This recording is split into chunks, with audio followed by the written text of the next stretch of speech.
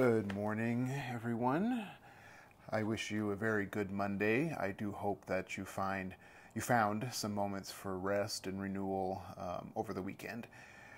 I'm wondering how many others are feeling a little overwhelmed by the daily news and headlines from natural disasters, floods,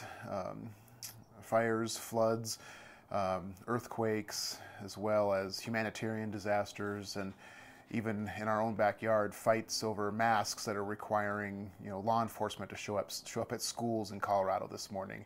There's just a lot to weigh on the heart and the soul and the mind. So I want to just leave us a prayer this morning, a prayer of reflection. This prayer is written by Alycia Longriver, a Native American woman, and I think the prayer is one that is suitable for this day, these times, and I offer it to you as a reflection for all of us as we begin a new week. So here is this prayer. Hear this prayer. Creator, open our hearts to peace and healing between all people.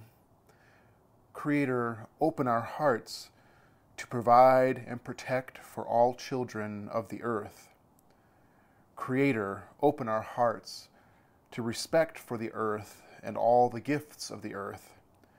Creator, open our hearts to end division, violence, and fear among all. Thank you for the gifts of this day and every day. Amen. May that be the prayer on our hearts this day and the days moving forward through this week. I wish you all a very good week.